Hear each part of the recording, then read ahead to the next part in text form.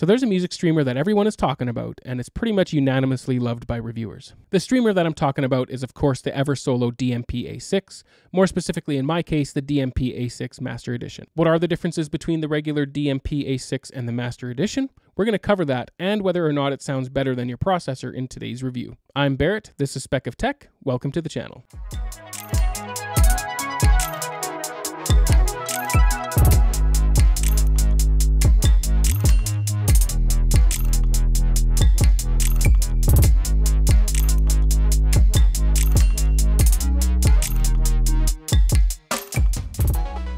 It is true there are a ton of reviews online about this music streamer, but one thing that hasn't been covered is whether or not it's a worthy upgrade from your processor for music. We are going to answer that question today after I put it head to head with my Anthem AVM90 processor. There was a clear winner, but it wasn't always clear because it is somewhat reliant on the other equipment, and I'll explain more later in the video. Before we get into all that, I want to cover the differences between the regular version of the DMP-A6 and the Master Edition. There are some cosmetic differences. The Master Edition has some gold accents, and the halo light around the volume is orange instead of the regular A6's white light. There are some internal hardware differences as well, the first of which is the clocking system. The Master Edition is using a femtosecond clock system that they claim has ultra low noise and jitter. What is a femtosecond, you might ask? It is a term used to describe a unit of time that is 1/quadrillionth of a second. Is that something that you would actually be able to hear? I personally don't know. I'll let you make up your own mind on that one. But to put it simply, the Master Edition has an upgraded clocking system over the regular A6. The other hardware difference is the Master Edition is using OPA1612 op amps, which again claim ultra low noise and low distortion. In comparison to the regular A6, it's using the OPA1642 op amps. Again, I'm not sure if this is something that the human ear can hear, but it's good to know that there are some hardware upgrades to go along with the gold aesthetics. Besides the aesthetics and the internal differences, of course there is also a price difference between the two as well. I've dropped links down in the description if you'd like to see the current pricing, but at the time of this recording, the Master Edition is $1,299 US or 1,999 Canadian, and the regular A6 is $899 US or 1,299 Canadian. Whether or not the upgrades that you're receiving in the Master Edition for the price increase is worth it is completely up to you as an individual. For me personally, I wanted the best that Eversolo had to offer at the time, so I went with the Master Edition. Regardless of which unit you do pick, they offer a ton of value when you compare them to other streamers on the market. Eversolo incorporated an ESS Sabre ES9038Q2M DAC chip, not to be confused with the ESS9038 Pro DAC. The Pro version is an 8-channel DAC, and the 9038Q2M is a 2-channel DAC that is designed to be used in mobile or low power consumption applications. But needless to say, the DMP-A6 will handle pretty much any format of audio that you can throw at it. Here's a picture that highlights all of the features. Feel free to pause it and have a look, but there have been so many reviews that have covered all this, I don't want to sound like a broken record and repeat it myself. The unit has Ethernet and Wi-Fi internet connectivity, along with Bluetooth aptX connectivity, and so much more. Let's just say that it has all the bells and whistles, and that includes the I/O on the back. You have analog balanced and unbalanced inputs and outputs, a coaxial input and output, an optical input and output, USB-C audio in, and 2 USB 3.0 Type A audio outputs. One of the things that sets the Eversolo apart from a lot of the competition is the inclusion of an HDMI audio DSD output. Besides all the plentiful ways that you can use the DMP-A6 to enjoy your favorite music, it also is a beautiful looking unit. It incorporates a 6-inch touchscreen for those that want to interact with the unit in a more intimate way, or for those that sit up close and personal to the streamer. For those that want to sit back far away from their streamer, Eversolo has produced an intuitive and sophisticated app. You can control the device with the app itself, or you can even use your Android phone or iPhone to mirror the screen from the Eversolo to your phone and operate it exactly as if you were sitting right there using the touchscreen on the DMP-A6 itself. If you're the type that likes a good old-fashioned handheld remote, Eversolo doesn't include one in the box, but they do offer the BTR-12 remote for about $12 US or $20 Canadian. For the price of the Eversolo unit, I feel like it should just be included in the box, but my assumption is that they assume most users will be more than content with the touchscreen and the app for controlling the unit. For the most part, I imagine most users won't want or need the handheld remote, but it's still great that they do offer one for those who want it. It's just unfortunate that it comes at an extra cost. As I just mentioned, the remote wasn't included in the box, but let's have a quick look of what is included in the box. Eversolo did an excellent job on the packaging of their streamer, so I do want to give it a little bit of attention here. After we have a look at what's inside the box, we'll get into the sound quality and whether or not it sounds better than my AVM90 processor. So one thing that Eversolo did really well on for the DMP-A6 streamer is the packaging. You got some shiny kind of icons or decals on here, and then you have the chrome almost Eversolo logo.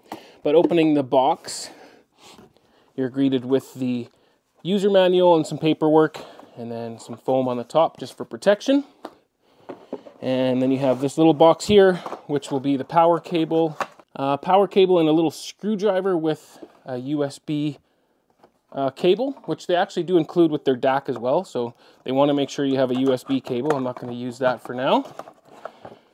But the screwdriver, I'm guessing, is for the panel on the bottom, so you can open it up to place an SSD hard drive, and then you have your power cable. And then you have the unit itself in this little drawstring bag here.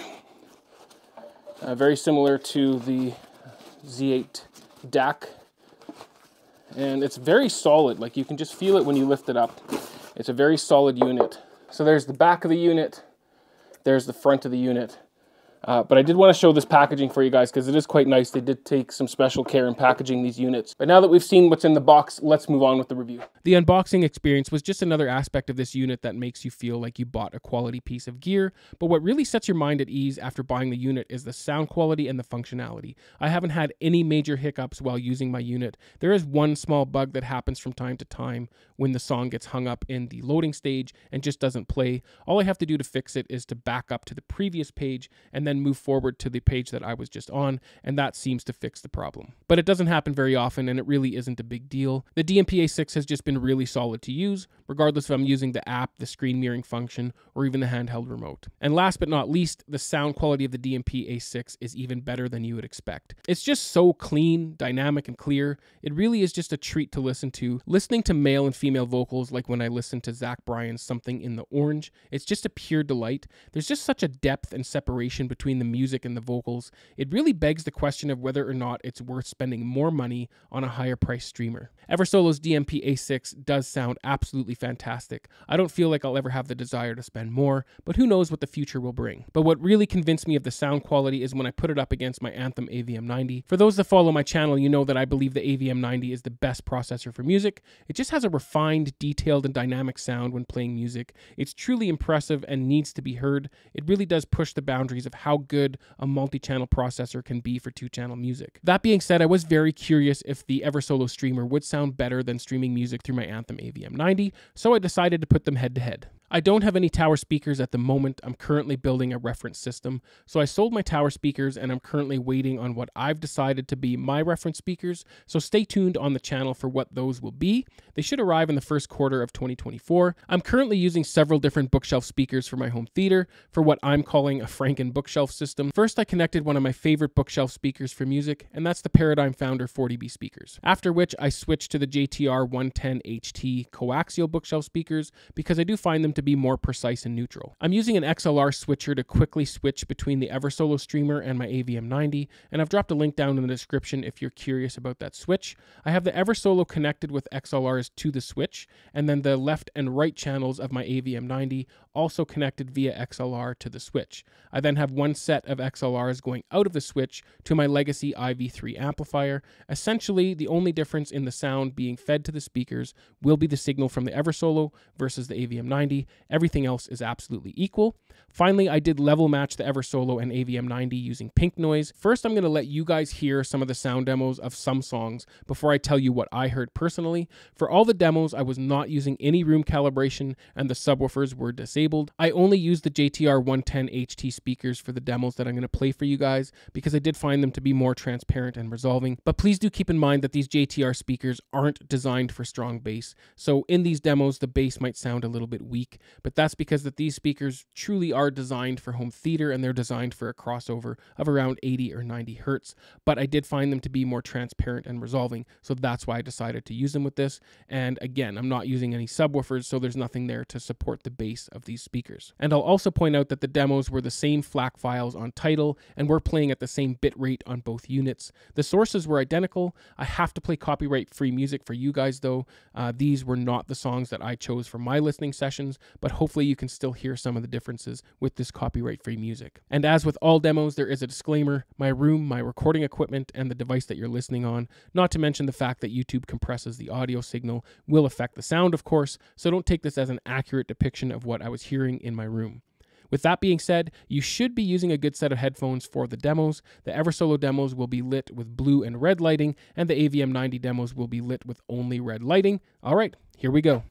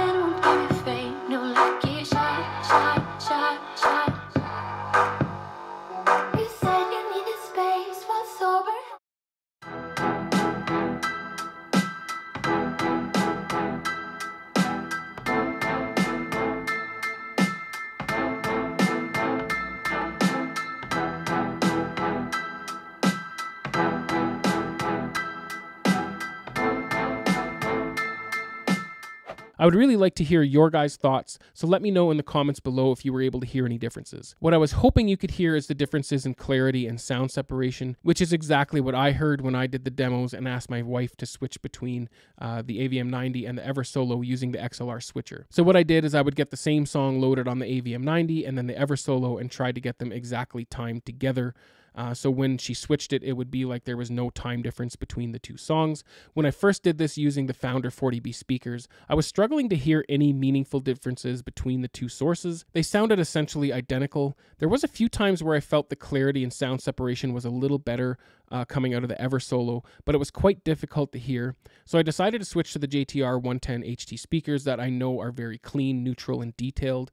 They don't have much bass extension and don't go nearly as low as the Founder 40Bs, but if there is a difference in clarity and separation of the signal, I'd have a better chance of hearing that with those speakers. Because the Founder speakers lean on the warm side and tend to smooth music out, they make all music very easy to listen to, but that doesn't help when you're trying to hear differences in the source. So after hooking up the 110 HT speakers, it was easier to hear the clarity and separation differences between the Eversolo and the AVM90. When I was listening to Zach Bryan's Something in the Orange and having my wife switch back and forth while listening with the JTR speakers, the guitar strums just sounded slightly more clear and separated from the rest of the song over the AVM90. And the clarity was just ever so slightly better. I noticed the same thing when listening to Ghost Rider's Stronger. The music just sounded a little bit more separated on the Eversolo, just a little bit more clear and clean. With that said, I want to point out that it wasn't night and day difference. It's something that I had to concentrate on and only something that was clearly noticeable and more revealing on the 110 HT speakers. I do feel like I could hear the differences ever so slightly on the Founder 40B speakers, but it was so slight that I was questioning whether or not I was actually hearing it. But after switching to the 110 HT speakers, it confirmed that I truly was hearing what I was hearing, but differences were not monumental differences. So that brought me to one conclusion. The Eversolo is the better sounding unit, but it will depend on how resolving and clear the rest of your equipment is, especially your speakers. So in my opinion, if you have speakers that tend to smooth music or have a warmer sound to them, it will be harder to hear the benefits of the Eversolo streamer. But if you have neutral speakers that are true to source and have a detailed sound, you're going to have an easier time hearing the benefits of the Eversolo streamer. That being said, you have to remember that I was comparing it to the Anthem AVM90, which performs very well for music. If you have a more budget-friendly AVR or processor, my guess would be that you'll hear a bigger difference between those units and the Eversolo streamer. I believe that the Eversolo in that case would outperform them to a more noticeable degree when it comes to clarity and sound separation. Whether or not the benefits are worth it is only something that you can answer for yourself as an individual. In my case personally, I do feel like the slight benefits that I'm getting from the Eversolo is worth it, simply because I do reviews and I do a lot of comparisons of equipment. So the more resolving and the more detailed the source, it is going to help me pick out the differences or the benefits of certain speakers or certain amplifiers and that sort of thing. So for me personally, it is worth it, but for you, you're going to have to decide that for yourself. But like I just said, if you have a more budget-friendly AVR or processor, I do feel like you stand more to gain with the Eversolo upgrade. I hope that you found this video helpful, and if you did, why not subscribe? Tick the bell icon if you do, and please take just one short second to hit that like button. I always do appreciate it. I've dropped links for the Eversolo streamer down in the description below. Please do use my links if you plan on purchasing one of these units. It really does help out the channel, but it doesn't cost you anything extra, so it allows me to keep bringing you content just like this. And just remember to enjoy your systems. I'll see you on the next one. Cheers.